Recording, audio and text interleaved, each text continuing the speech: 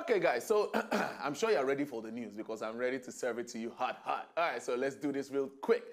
So, congratulations, Burna Boy. Yes, Burna Boy is in the news, and he finally bagged himself the BET Awards for the Best International Act 2019. Now, Burna Boy has joined the list of Nigerians who have been winning this award, and he was up against Tenny Makanaki and Mr. Easy in that category, and the brother came out victorious. Shout out to Burna Boy on this awards. Yes, and his mom came out to give a speech saying that on behalf of Burna Boy, and she said that, you know, that Burna Boy's message to Africans is that you should always remember that you were first an African before anything. All right? And, you know, but Burna Boy wasn't there to collect the award because he went to get a drink. Can you imagine? I'm not understanding. Who is this boy? But hey, it's Burna Boy, and his mom is his manager, for those of you who don't know, and she's been holding her son down back to back. We are so proud of you, Burna Boy. Congratulations once again. Now, over to the second news. Now, for those of you who have been on social media, I'm sure you've been seeing some things that have been going on Instagram and thereabout. So, Uti Wanchuku, that's the ex-Big Brother winner. Yes, he won the Big Brother Nigeria, Big Brother Africa. Yeah. Uti Wanchuku came out and put on his social media platform. He was congratulating Cece, that's ex-BBN housemate, on her new $1 million endorsement deal. And Uti went on social media to say that, hey, Cece is like the biggest of her set in the competition so far. And man, my brother, looking at how the fans came at him like, yo, he shouldn't be doing that, blah, blah, blah, blah, blah.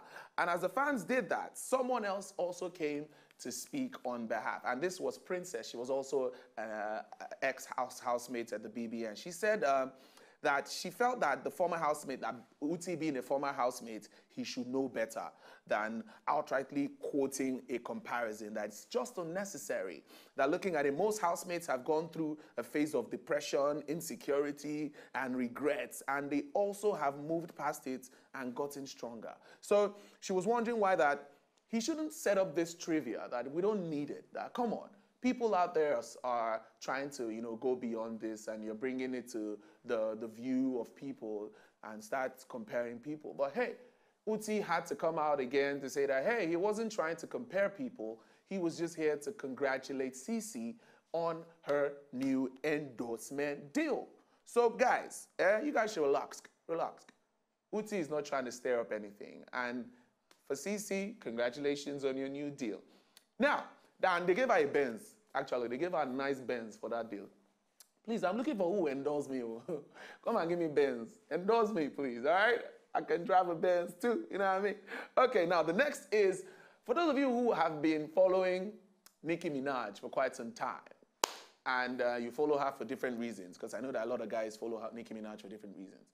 But I would like to say that, unfortunately, Nicki Minaj is getting married soon. Yeah.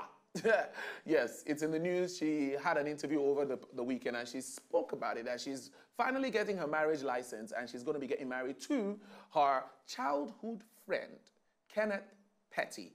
Now, Kenneth Petty and Nicki Minaj have known each other for a very, very, very long time.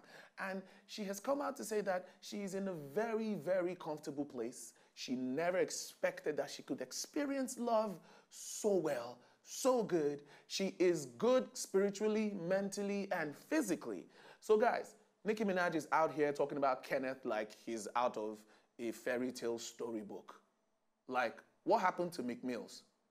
I'm trying to say, you know, I'm just saying, like, okay, but Nicki Minaj is out here and she is going to be getting married soon. They're not married yet, but they've gotten their marriage license. So guys, we might be hearing wedding bells anytime soon. Congrats, Nicki Minaj and Kenneth Petty. Now, moving on. Now, there's another story in the news that created a lot of buzz. For those of you who know the group Mafikizolo, the South African duo, yeah, corner, those guys. Yeah. For those of you who don't know, they've been married for 15 years. Yes, 15 years, and they have 3 children, all boys. Now, the sad news about this is that they have decided to call it quits in their relationship. Like, they've decided to call the marriage quits after 15 years. And in the conversation with them, they said the situation they could not control anymore because they've come to grow apart. You know, they have differences and they've come to grow apart. But they're still going to be friends. They're still going to be cool. They're still going to make sure that they take care of their kids properly, and both of them will be there for their children. Now, 15 years gone down the drain. Now, guys, I'm going to be talking about this a bit. You know, let me just run through this real quick. I'm still going to touch on this situation, about what you guys think. We would like to hear about that.